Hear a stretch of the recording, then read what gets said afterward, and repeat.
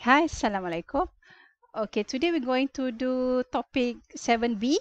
Okay, we're done with topic 7A, in which we did the aggregate planning, MPS, and also MRP. So now we're going into job scheduling. So we will learn there's a three calculation that you need to know. The first one is on the priority roles, and then on the critical ratio, and also on the Johnson rules. Okay, so job scheduling is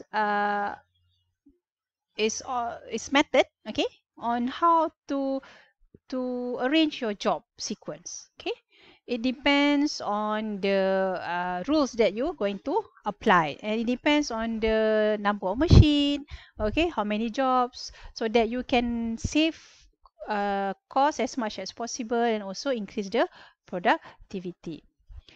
Because if we don't do scheduling, it will cause bottleneck. Okay. What is bottleneck? Bottleneck is when we have constraint. Okay, kita ada masalah. Let's say, for example, we look at this. There's one machine that make all the other job queue. Okay, because mungkin machine E ni proses dia terlalu slow, atau that's the only machine that handle for that process. And how to overcome this? Maybe by having another machine, okay, to help machine E to do the job. Okay, so you need to make sure that there's no bottleneck in the process. If not, it can cause lots of time, resources, and you will bear lots of costs. Okay, so cara-cara dia, maybe you have alternative routes. Okay, you have another machine, another line to compensate the queue. And for manufacturing and service, it's different, okay, in doing scheduling. And we know that in service, we only deal with staff, okay, and seldom or jarang ada inventory dalam service. But in manufacturing, yes, it's very important, in which it involves with the machine, material, manpower, okay, all of these are related. And for services, they have different kind of issues during the scheduling. Okay, first we look at the first rules is the priority rules. Okay, priority rules ada ada empat, in which the common one is the first come first serve. Okay, first come first serve is more proper for service. Okay, let's say you go to queuing for food. Let's say you go to McDonald's, they akan serve the first one in the row. Okay, the first one at the queue. So it's more fair lah, because you datang dulu, they serve you first. But for manufacturing, it's different. Sometimes first come first serve is not the best option. Maybe you have to do shortest processing time, and then sometimes you have to consider the due date and so on. So these are the four type of priority rules that use in the manufacturing. So what is the criteria that they look when they want to choose which one is the best rule? So first they look at the average completion time, utilization, and then also is there any job lateness if a due date is very important for your industry. Okay, so let's look at this example. Okay, they have 5 job A, B, C, D, E. Okay, and these are the processing time, okay, for each job. So in days, okay, so this is maybe a long process. So job A needs 6 days to complete, job B 2 days, job 3 8 days, and so on. And these are the due date, in which that from the order, when is the due date? So this one is on the day 8, okay. So yang ni at day 6, and so on.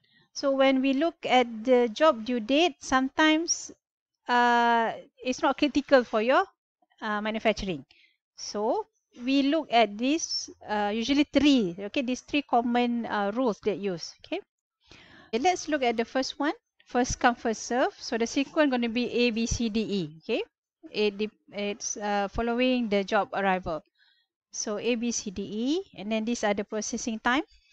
So we add up, sum all the processing time, and then we need to do for the flow time. Okay, how to do the flow time? Okay, so the flow time is we start with the first one. Okay, 0 plus 6, we have 6, and then 6 plus 2, we have 8. 8 plus 8, we have 16. 16 plus 3, we have 19, and 19 plus 9, we have 28. Okay, when you finish up the flow time, then you do the sum. And then these are the job due date from the earlier table.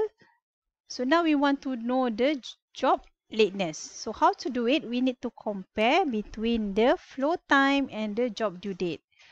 So the flow time, it means that it's finished at day 6 and the due date is day 8. So are you late? No, we are not late because we have 2 days buffer. Okay, this one we start to have problem. The flow time we finish at 8 for job B, but the due date supposed to be at day 6. So what happened? We are late how many days? We are late 2 days. Okay. And then for this one also, we look, this one we finish at 16, but the due date on the day 18. So okay, we are safe here, not late. And this one, we finish at 19. Okay, oops, the due date is supposed to be on a day 15, so we already late for 4 days.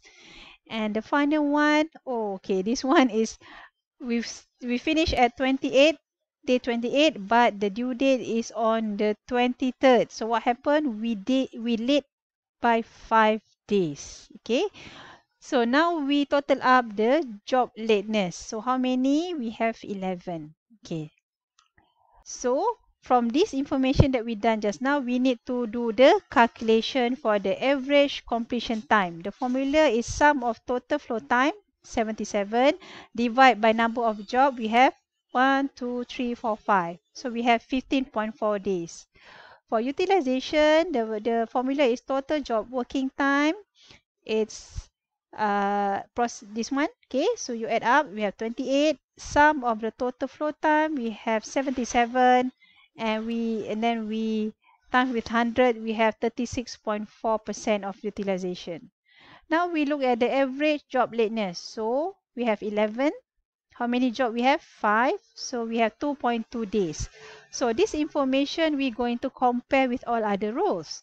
Okay, next, let's do for the next role, SPT, short processing time. So we need to do the sequence first. So the sequence for SPT is to look at the processing time. So we will go with the lowest or the minimum processing time, in which B, and then followed by D, and then A, and then the last, and then C, 8, and then the maximum one is 9. So the sequence for SPT is B, D, A, C, E.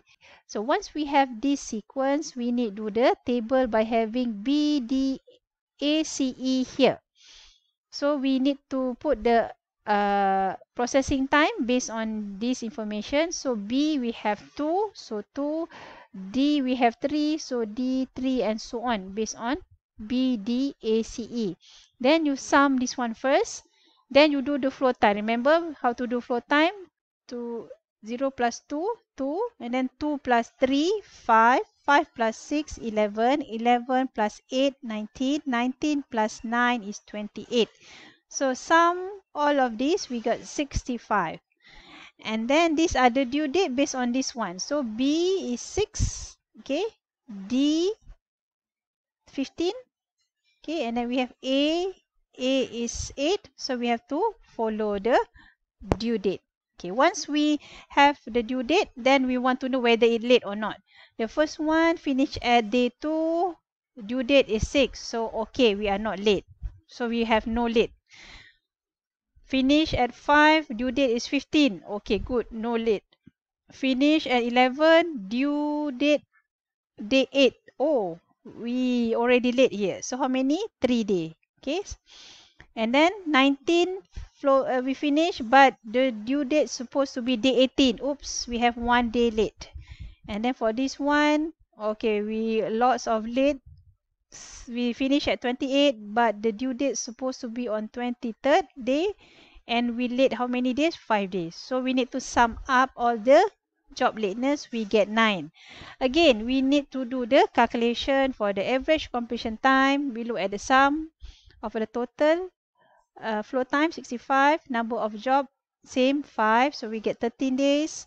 Utilization, total of job time, it's 28 divided by sum of total flow time 65, so we get 43.1%.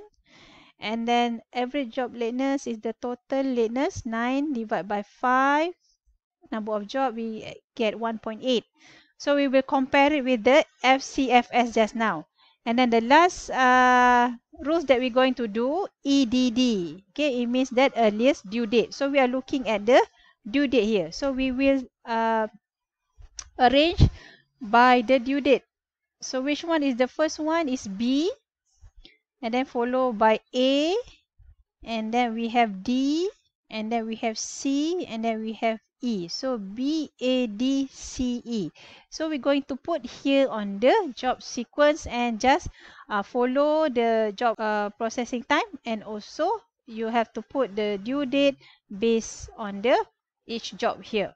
Okay, now we're going to do the flow time. Remember, 0 plus 2, 2, 2 plus 6, 8, 8 plus 3, 11, 11 plus 8 is 19, 19 plus 9 is 28. Again, sum of the processing time, sum of the flow time, and then we will check on the job lateness. The first one, we finish at 2, due at 6, so no late. Finish at 8, due date 8, so on the dot, so we have no late. Finish at 11, due date on 15, so we not late. Okay, now we start to have late. So finish at 19, supposed to due on 18, so we have 1 day late. And then finish at 28, due date on 23rd, so we late 5 days. So sum up all the job lateness, we got 6. Okay, now we're going to do the calculation. Average completion time. So we take the sum of the flow time divided by 28. We got 13.6 days. Utilization, we have 28 divided by 68. We have 41.2%. And the lateness, we have total of 6 divided by 5 job. We have 1.2 days. Okay, now we have do, okay, for the LPT, we're going to skip that. Okay, because it's never be the best choice. So we will compare between FCFS, SPT, and EDD. So just now we calculate all the average completion days, utilization, and job lateness average. So we can see that on the average completion, the best is SPT. Okay. For lowest average completion time, SPT is the best option because they give you 13 days. Okay, for utilization, the best one is also SPT because it gives the highest utilization. So the highest is the better, 43.1%. And for the job lateness, we want the shortest as possible. So this one is the best one is EDD, earliest due date rules, in which give the best lowest average lateness, in which 1.2 days. Okay, so you have seen how to compare the rules and get the best solution. And comparison of sequence is depend on the situation. Okay, for service, maybe you need to go for FCFS. For manufacturing, sometimes you go for SPT. And if there's a critical point on the due date, maybe they will have penalty for due date, maybe you go for the EDD. Okay, depends on your what we call it, the priority. Okay, next we're going to do critical ratio.